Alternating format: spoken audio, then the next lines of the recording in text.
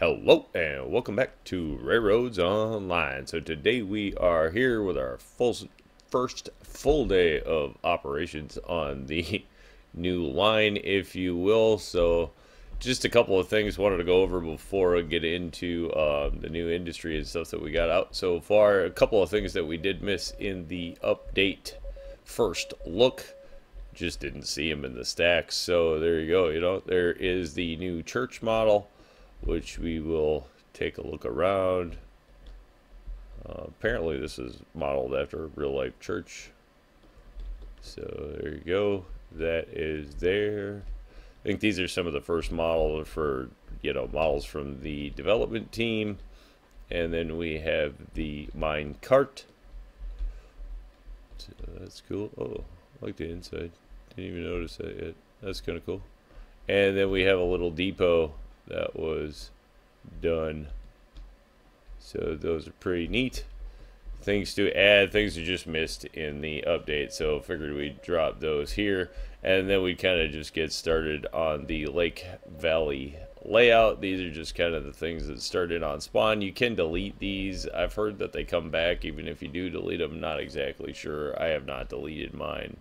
Probably don't have the intention of doing that. So this is kind of just our starter rail that heads on over to our sawmill. We have dropped in a couple of industries. At this point only have track to 1 and then the start point. Actually just put it in the depot today. Decided to just put it in along the spawn point. So that was not there until now. So we'll just have to see how we do the start stuff. But this is where we have the sawmill. So that is kind of set in. Picked a nice spot down here way south of the map. Found a nice flat spot that it fit in pretty well. So just kind of take a look around. I know some of the buildings, it's kind of a challenge, I guess, for people who haven't moved industries and stuff before to start kind of figuring out how these things set down, and these set down differently, I guess, from what I hear, all that. So placing industries, well, I at first was thinking of it was kind of a daunting task. At this point I'm kind of actually finding some fun in it, so that's been pretty cool. Gives you a chance to go out and experiment and see what you can do. We might find some pretty cool locations and some different stuff. So for all I was worried that it was going to be a super pain, I've been kind of taking to it. At this point, been having some fun with it. Went back at it kind of last night and started having a lot of fun actually moving around stuff. So it's a whole new aspect of the game, something I'm kind of looking forward to at this point. I know I was one of the players who originally was kind of in shell shock of like, but we have nowhere to go. And it's panning out a little. Well, way better than I thought. So I have to go with that, We'll get these loaded up. And then we'll go take a look at the, wait, this one isn't auto going, that one probably is. We will go and take a look at the sawmill. That we got track to, and then we can run depot runs. Did kind of test the rail, probably going to make some adjustments in here. Obviously not too sure elevations at this point, ups and downs, not so easy to see on the map. So we will just kind of have to adjust track after we get it there. This one's definitely working for now. Did go with the Montezuma to start. I know now with the choice there, that's going to be a thing for everybody to get to pick. So that's kind of cool. There we go. All right. All 5 loaded up and ready to go. Did multiplayer running yesterday. We were running with like 4 or 5 people. Found that the game was running a heck of a lot smoother in multiplayer for everybody, hosts, clients, the whole thing, than it ever has, quite frankly, before. So kind of totally surprised, I guess. I would have thought a few little bugs or something with the new update wouldn't have surprised me when it came to multiplayer, but I have to report that our experience, at least with 4 or 5, was just buttery smooth across to everybody. So there we go. See where we're at. We'll go ahead. We got pressure, but we'll let some fire build up. It's been sitting all night.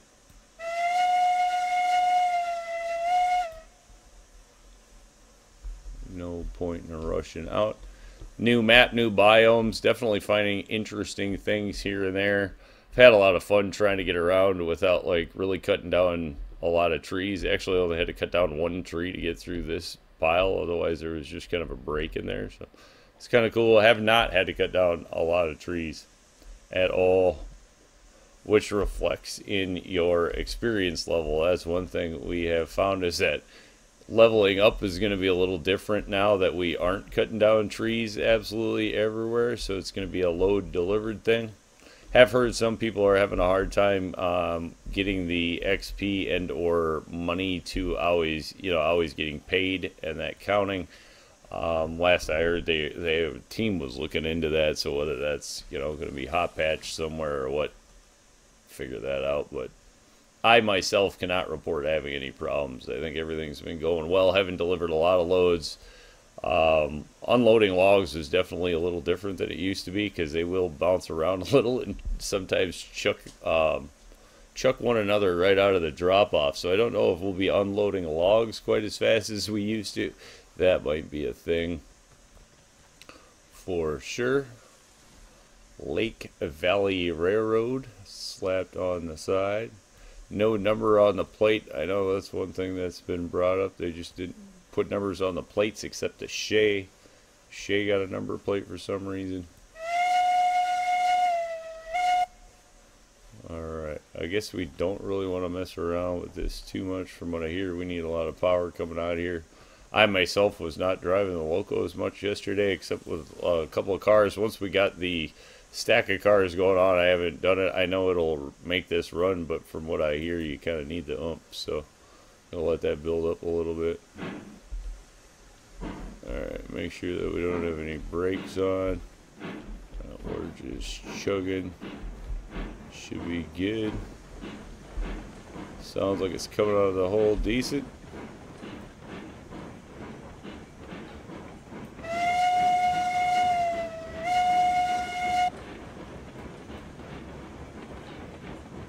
Montezuma, not exactly a speed demon.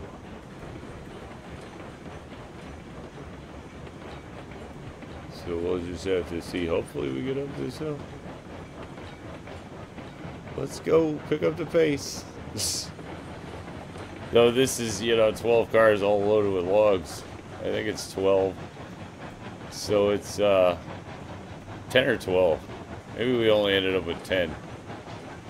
Go back. I think it's 10. So $500 load if we can get it there, It's not bad to start with.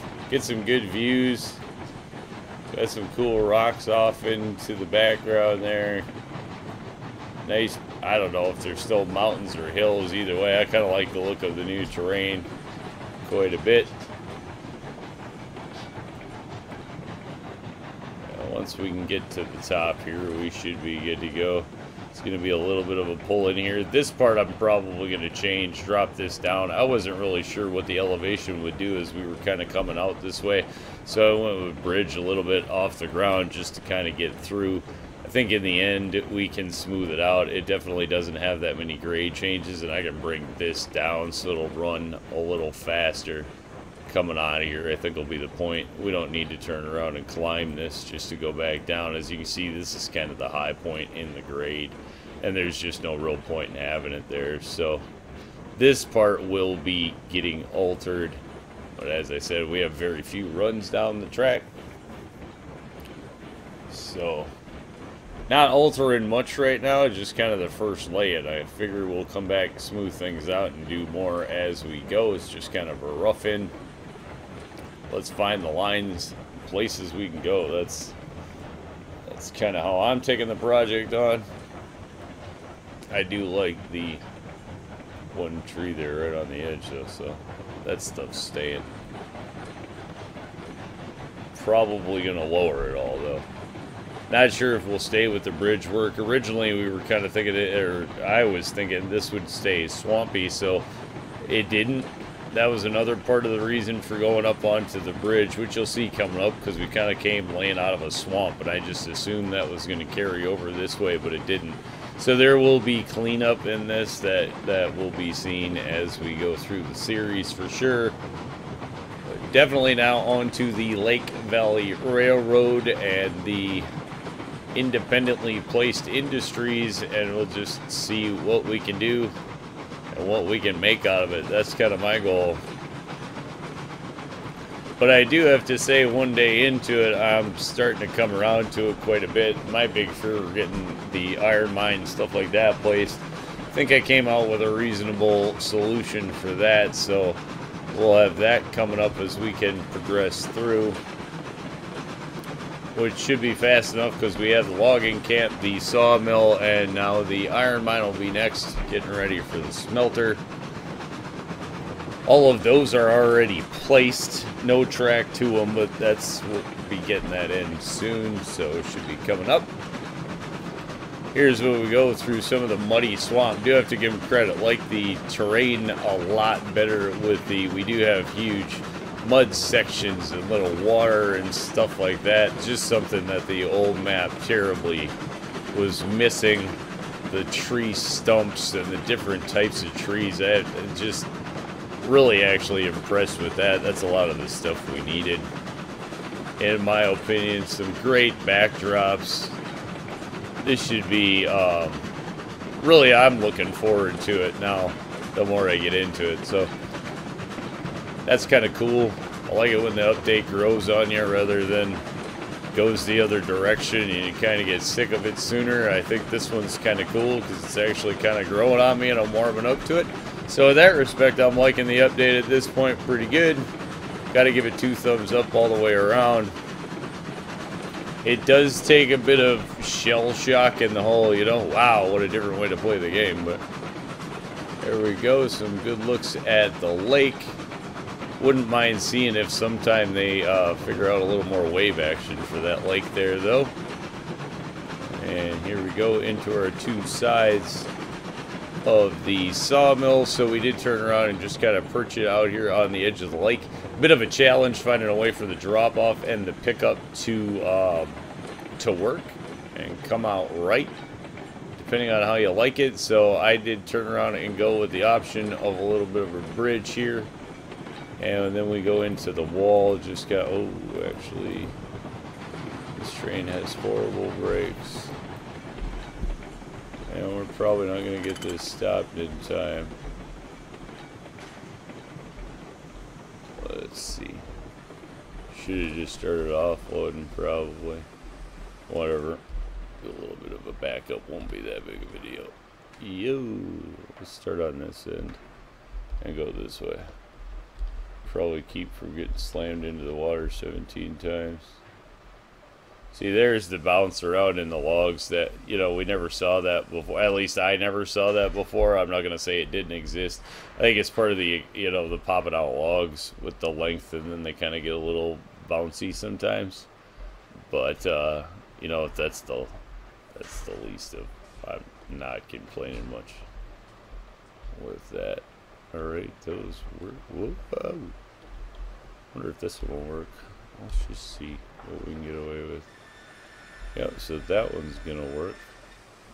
I don't see this one working because that's not gonna hit the dock. So we are gonna back it up a little bit. Now we probably have too many brakes on for that to happen.